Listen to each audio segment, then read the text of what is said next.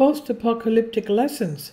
A hacker from Germany posted information supposedly from the Vatican servers about an antediluvian civilization. About a month ago, Ralph Bestet, a hacker from Germany, announced that he had hacked into the Vatican servers with secret information about previous civilizations and posted a part of the text allegedly dedicated to ancient mankind. The post hung on the internet for only 3 days, after which Ralph Bestet deleted his account.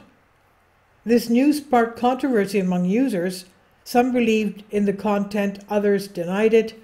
25 to 30,000 years ago, there was a state with a high level of development, even exceeding our current one.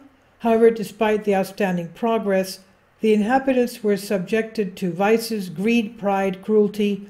The geneticists of this civilization created people for physical work, endowing them with strength. Several centuries passed and the slaves were considered too stupid.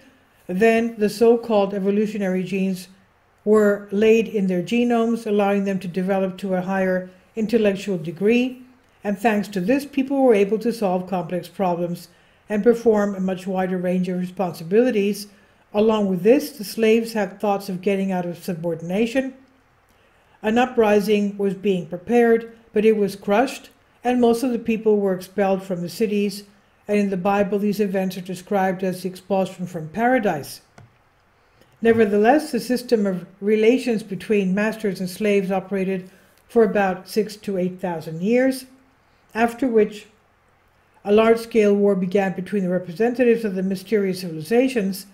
Various types of weapons were used, including climactic, photon, temporal, annihilation, and others. The catastrophe covered almost the entire Earth.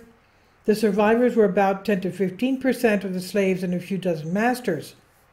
And when realizing that their civilization had collapsed, people were given some knowledge in the field of astronomy, astrology, metallurgy, mathematics, alchemy, and others. Myths about the coming of the gods and the formation of culture and civilization among people have been preserved, and it happened about 12 to 15,000 years ago. A few centuries later, people realized that the gods, quote-unquote, were punishing them to new civil strife and wars, and as a result, the last representatives of the highly developed civilization were done away with by their courtiers. The age of development has come, and all over the world people began to form cities and communities and finally became rulers of the earth. The first 100 generations of the people remembered the Great War and the consequences, and therefore they tried to build and not destroy. Small conflicts ended through a collegial decision.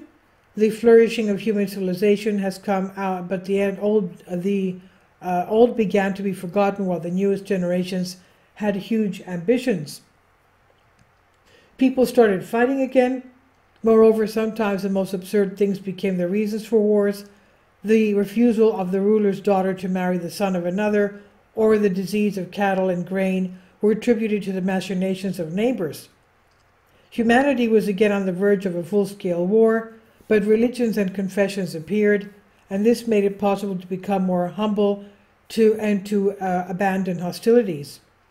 However, not for long. As is known from relatively recent history, it was religions that caused major battles at the dawn of the era, and at this point the story was interrupted. In general, and to many of us, we are not the first humanity on this planet.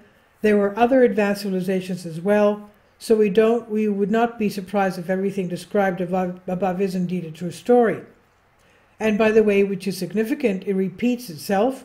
People are fighting again, preferring to resolve issues with weapons. Several thousand years will pass and the world's elite will make a leap in genetics, creating the first slave clones, and then the Ouroboros circle of transmutation will repeat all over again. Some historians believe in the cyclical nature of history and that mankind has 3 ways of civilization development. First, the military, the road to nowhere. Apparently, we are going towards this direction, unfortunately. Second, the development of the space industry and as soon as possible the settlement of other planets and satellites.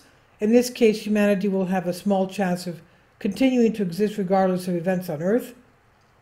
And the third way, the way of unity and goodness, if people give up all weapons and main value of life and health of each of us, regardless of ethnicity, worldwide, worldview, and religion, then perhaps humanity will live much longer than, say, in the first case scenario. At the same time, interlocutors, including a clear time frame giving humanity a life expectancy of 15 to 20,000 years, so perhaps it's not too late to change the vector of development so that it does work out, not as with previous civilizations.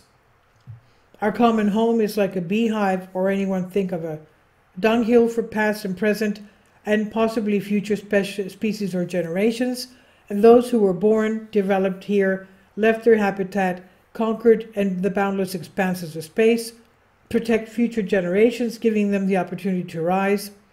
Perhaps that's why we still exist and we are not in the Stone Age, in the radiation blizzard of nuclear winter.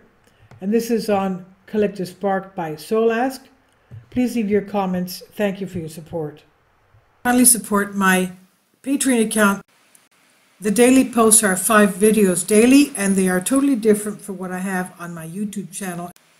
Thank you so much for your support and that you find all my content so interesting. You'll find the Patreon account details in the description box below.